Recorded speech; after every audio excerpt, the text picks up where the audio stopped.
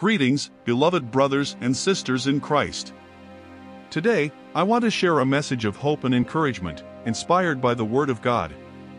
Our theme is leaving Lo-Debar, embracing God's abundant grace. Let us turn our hearts to 2 Samuel 9 verses 1 to 13. Let's begin at 2 Samuel 9 verse 3 from the King James Version of the Bible.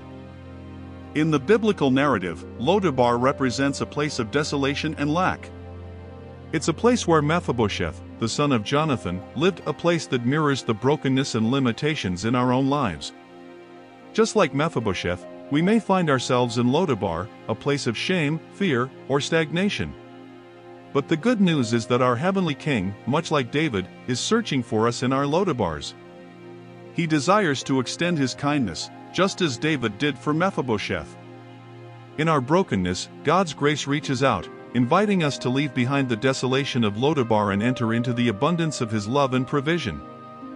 2 Samuel verse 9, chapter 13 reads, So Mephibosheth dwelt in Jerusalem, for he did eat continually at the king's table, and was lame on both his feet. When Mephibosheth left Lo-Debar, he entered a new season of abundance.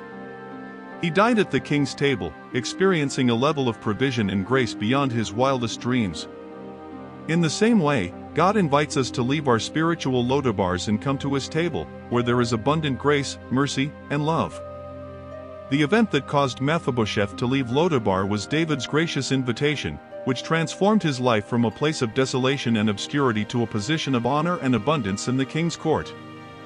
This story is a beautiful illustration of God's grace and redemption in the midst of our brokenness, our lameness. Truth is, brothers and sisters in Christ, in the biblical story, notice that Mephibosheth exited Lo-Debar still lame. In fact, his expectation was to be punished by King David. Yet when Mephibosheth received the grace of God through King David, the company he kept changed. Mephibosheth, though lame, will no longer be in isolation. In fact, he will sit among royalty. Trust in God's grace for your deliverance. God's goodness and mercy rest upon you as you leave Lo-Debar. Beloved, God's grace is calling you out of your Lo-Debar. It's time to leave behind the brokenness and embrace the abundant life God has prepared for you.